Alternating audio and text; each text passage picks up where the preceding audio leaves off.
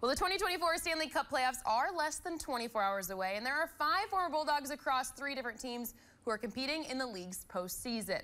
Defenseman Neil Pionk, defenseman Dylan Sandberg, and former Alex Afalo all playing for the Winnipeg Jets, who is the #2 seed in the Central Division, will play #3 Colorado Avalanche in Game 1 on Sunday night.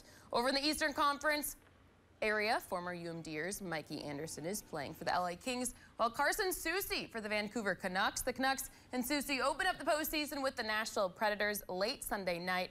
As for Kings and Anderson, they will not open up their playoff journey until late Monday night against the Oilers. And over